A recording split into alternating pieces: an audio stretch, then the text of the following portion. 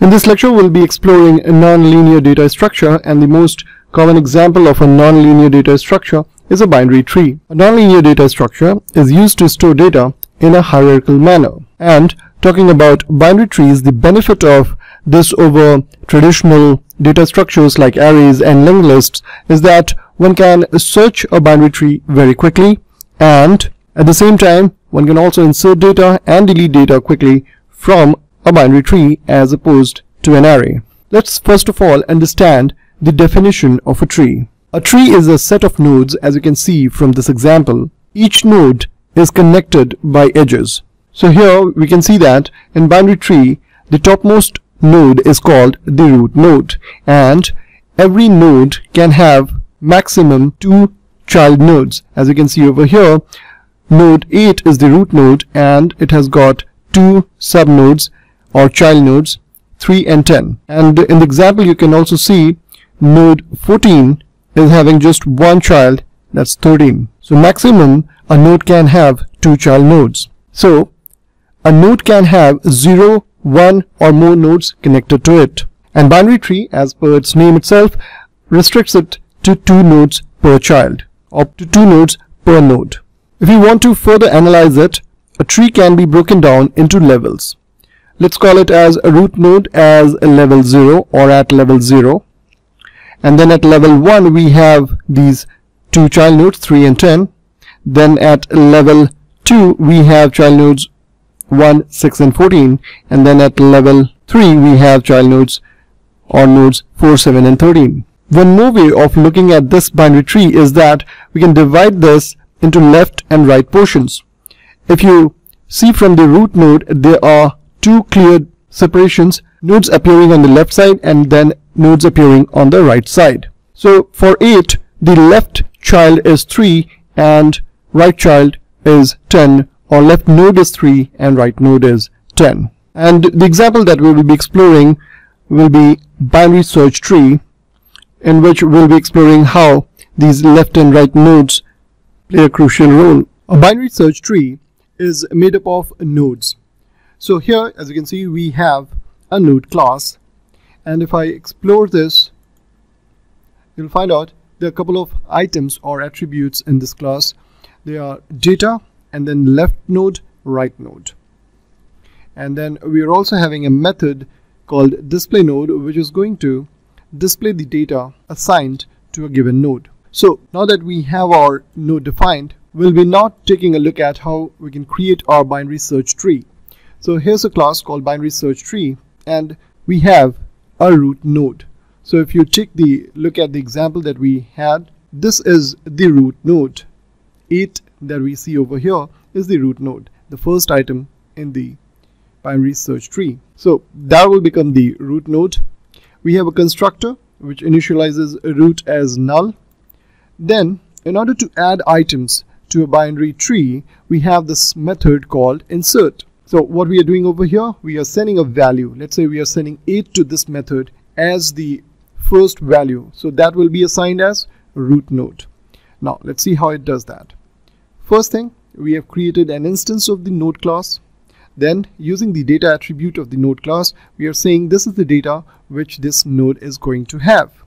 After that, we are checking it if the root node is null. In that case, the new node that we have created becomes the root node. So here we have our root node defined. In case root node was not null, in that case we would have to look where exactly this particular value will go, whether to left or to right. So here in this example, if you see, there are 2 places where it will go. So left is 3 and right is 10.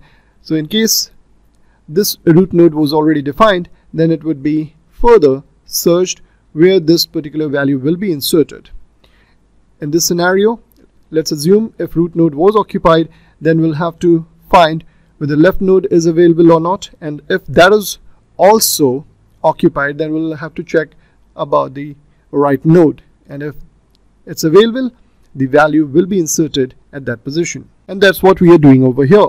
You can see here we have taken the root node as the current node and then another variable called parent has been defined. After that, we are assigning current to the node parent that we have defined over here. And what we are doing, we are checking whether the value I that we have to insert is less than the current data. So if you see 8 was the root node, and if let's say 3 is the value that we have to insert, what we'll do is we'll come over here, we'll see 3 is less than 8. That's true. So the lower values are kept on the left side or left edges, and the higher values are kept on the right side.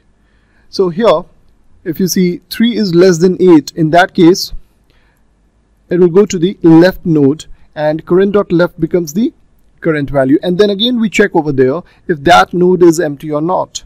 If it is, then we make parent.left is equal to new node.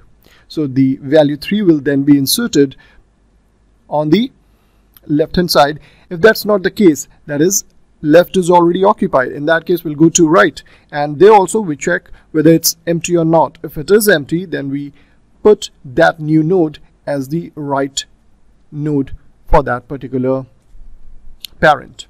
And that's pretty much it in order to insert a particular node in the binary search tree. Now there are a couple of ways to traverse the binary tree. Primarily we have in order, pre-order and post order. If you look closely, in order is something which is going to print the value in ascending order, that is from low to high.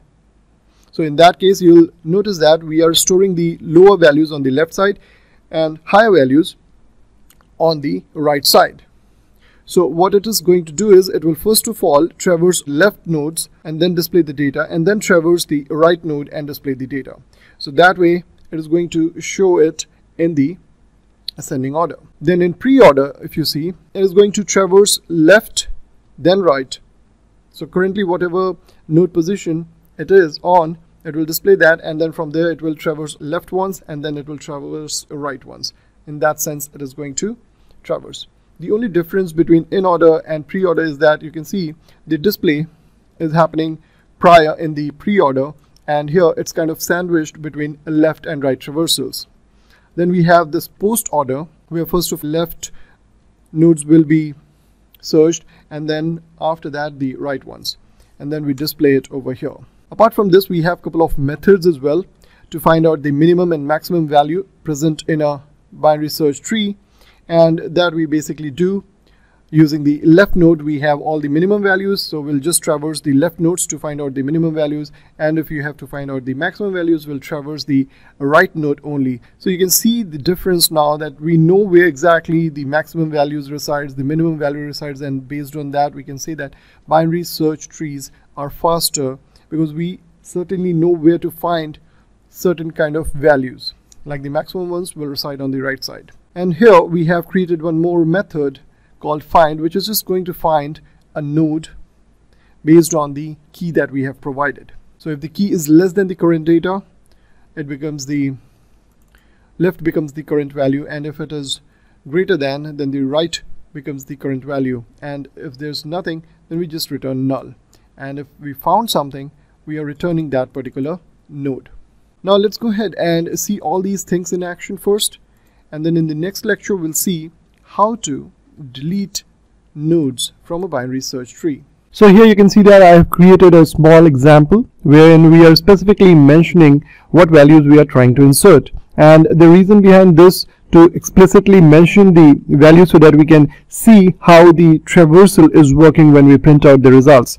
Now here the insert method, I have made a few more changes, so I would like to first explain what changes were made, and then I'll take you to the demo. So initially what we were doing is, like when we were traversing from the root node to left and right, in the explanation I forgot to write some more code to change the current value from root to the left and right ones. For instance, if you take the example over here in program.cs, first of all we are inserting 23, so this gets inserted as a root node. Then we are trying to insert 45, so 45 will be inserted on the right because it is greater than the root node value 23. After that we are inserting 16, so when we'll try to insert 16, 16 will go on the left side of the root node, that is 23. So now we have a root node with 23 and two values, 16 and 45, 16 on the left, 45 on the right. After that, when we try to insert 37, 37 will be first compared with the root node. Obviously 37 is greater than 23, so it will go towards the right. Now right is already occupied by 45, and that is where I missed out the code to change the current position from root to the next one. So now that here in the code you can see that we are checking if the value that is being inserted is less than the current data, then we are going to the left basically, and if that's not the case, then we are going to the right. Now once we are on the left side, at that point we are making the current.left as the current. So let's say we are on 16, 16 becomes the current value or current node, and then if it is already having a value, then it will go and change it from 23 to 16. So here the parent is now 16 and current.left will point to the left of 16. So if that's null, then we'll insert the value over there. If that's occupied, then we'll go to the right of that node. So that's how it is right now, and let's run this now to see it in action. Over here you can see in order traversal is actually printing it in ascending order, so 3, 16, 22, 23, 37, 45 and 99 are being printed over there. And in pre-order traversal you have 23, 16, 3, 22, 45, 37 and 99. And then on post-order traversal you have 3, 22, 16, 37, 99, 45, 23. The min value, as you can see, is 3 and max value is 99. Using the find method we were able to find the node here, 99.data. So that also got printed. Now in the next one we'll be exploring delete functionality in binary search tree.